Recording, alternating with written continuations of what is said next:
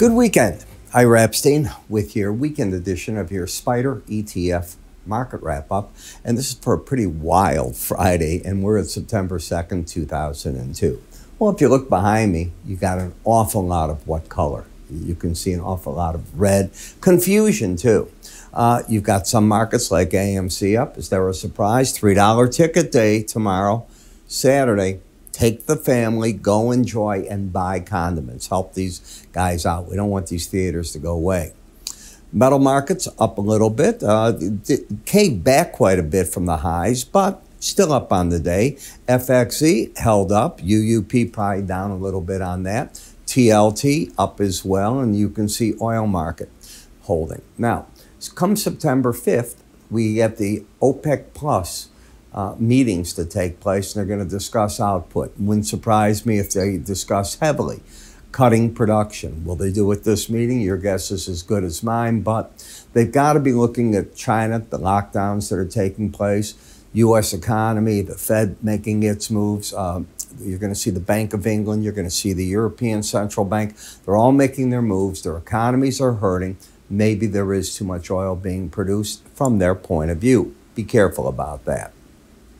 The other thing that happened, and let's get to that if we could right here, is we had our non-farm payroll number. Now, there's a couple of things you don't read about too often, but let me bring it to you. August is notorious for getting revisionments, and that's because people go on vacation. In the United States, a lot of people take their final vacations right now in this month, and sometimes that form comes in, the government looks at it, they don't get them all in. This was one of the lowest responses since 2006. That tells me the number's not right. Which way? It means it's going to be higher jobs. So I think this number didn't show you the whole story. I'm looking at the participation rate, which went to 62.4 from 62.1. What's the importance of that? Well, you added 786,000 new people to the payrolls. What does that mean? It means that they're, well, to the job force, let's call it that way, into the job force. Those people come on, and I go apply for a job, and the guy right behind me wants the same job. I got a lot more people applying for it. I now, my friend, or me, another me, there's two of me, I'm also the owner of the company, and I go, you know, I don't think I have to pay these guys as much as I was thinking about it. And I start lowering what I'm going to offer. Maybe the first Ira doesn't take the job, but the second he's saying, hey, you know, I've been looking around a little, this is what I want. Yeah, I'll take that number. This is where you stop the wage inflation, but it doesn't mean it falls. Remember, we're looking to see what sticky inflation is going to be like. That same employer, me, the grunch, I'm not going out there and I've got 50 employees and I say to them, hey guys, I got to tell you, I can replace you all or I can give you 10% less. Which one do you want? Those things don't happen. So who you've brought in, number one, you keep at the rates that you've done. The new people that you hire, it depends what you're paying old people. Everybody talks. So it gets a little hard to do these things. I'm just giving you the practical world of what really goes on. And this is going to be the argument you're going to start hearing from the Fed.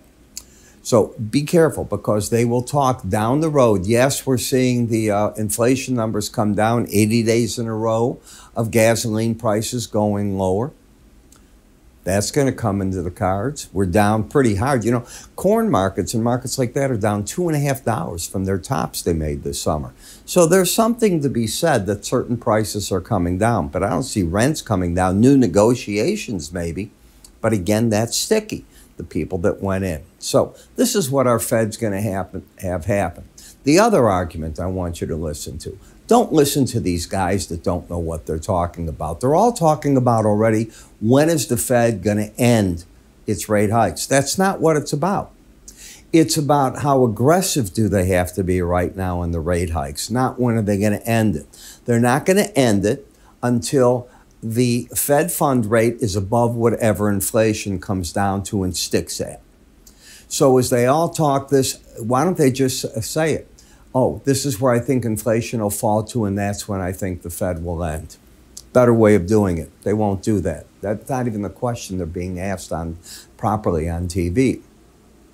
When I look at GameStop here, and I won't cover it next week. I just want to do it. One person asked me, why did I do it? I did it because all these Reddit groupies love to buy these things. And if they've been buying it, they've been getting their head handed to them. As this stock was down 11% this week. Last week, this stock was down, just to show you, 15%. The week before, it was down 10%.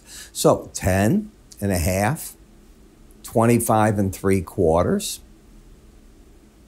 36, 37.25% down in no time at all.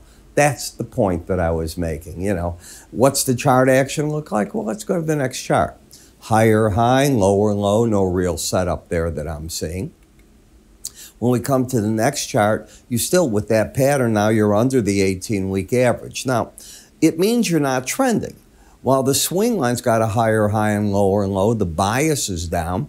Potential support might be the 200-week moving average or the Bollinger Band, which is above it, which is a better number at 2388. And what about momentum? Getting oversold? No, you don't look at overbought, oversold on weekly charts. Momentum down, bias down.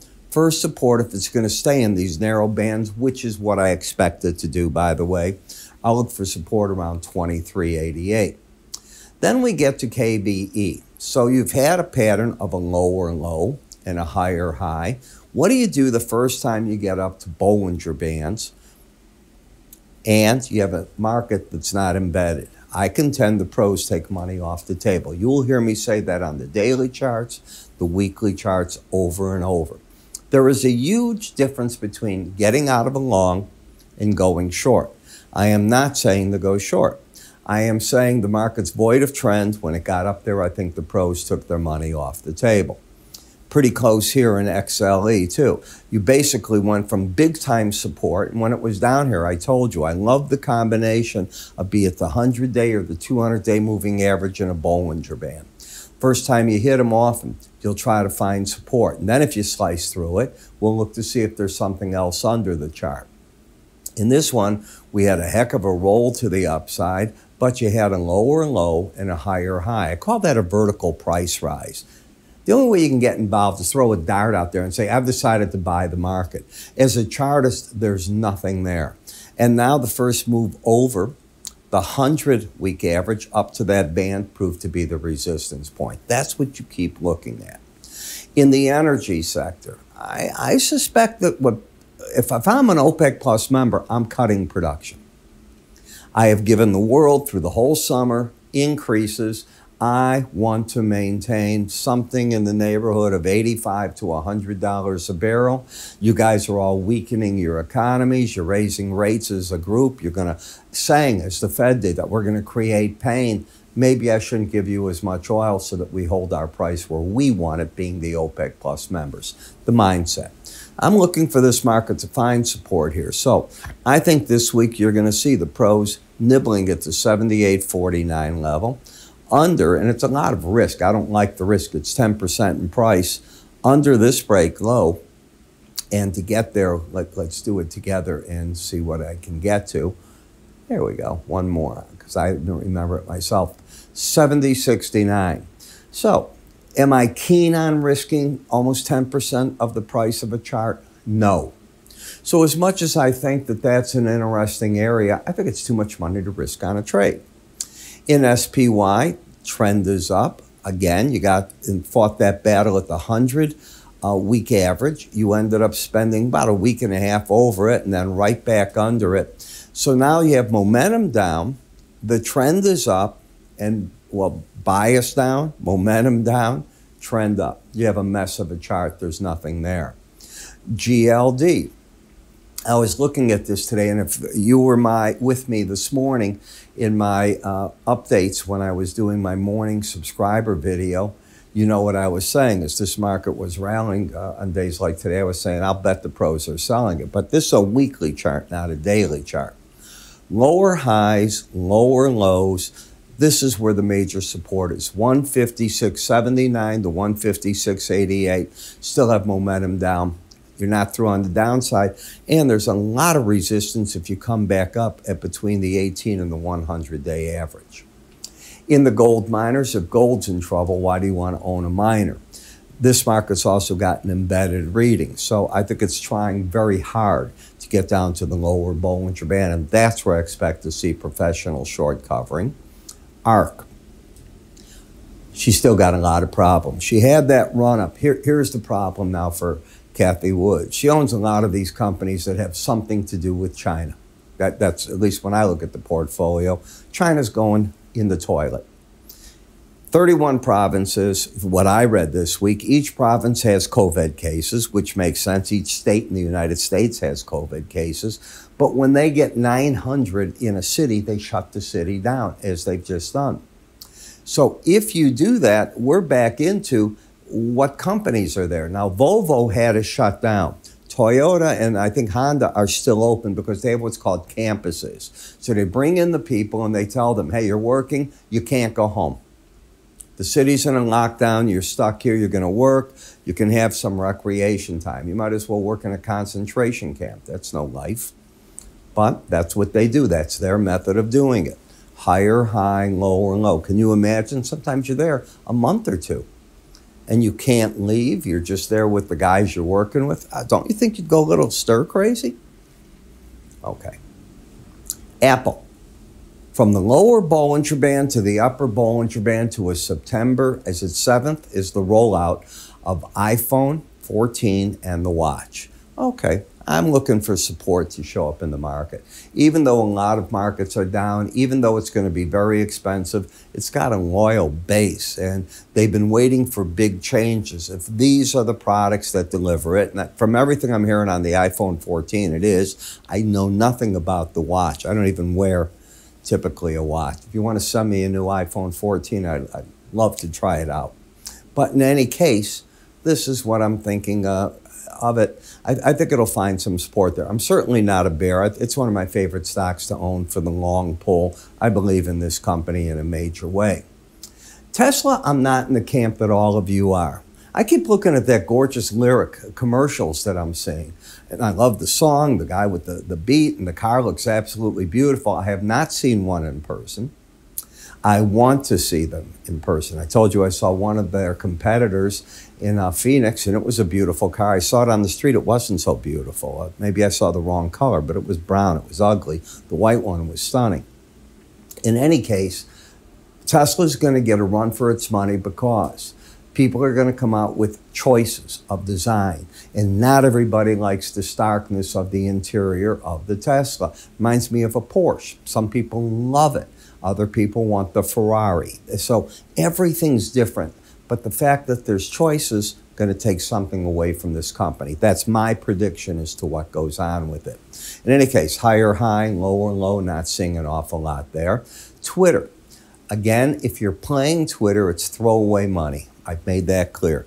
I have already made my stand in the market there. It's throwaway money. It has nothing to do with the chart. Do you believe that Tusk is going to end up owning the company? If you do, I don't believe it's at $54. I think there's a number closer to 50. There'll be a negotiation. If the fraud that the whistleblower brought out and the judge buys into that, maybe he doesn't buy it. That's a long shot, in my opinion. Could happen, though. TLT, higher high and lower low. You're just caught in the sideways action here. I teach you, never go short lower Bollinger Bands. I can't be clear in what I'm saying. Now, there's something else that I want to tell you for the weekend because it is this fabulous day, and I'm having my Labor Day sale from the 2nd through the 6th. And on this sale, any of my research products, not my education, my courses, exclusive of that. This is for new and returning customers, not existing clients. I want to make that clear too.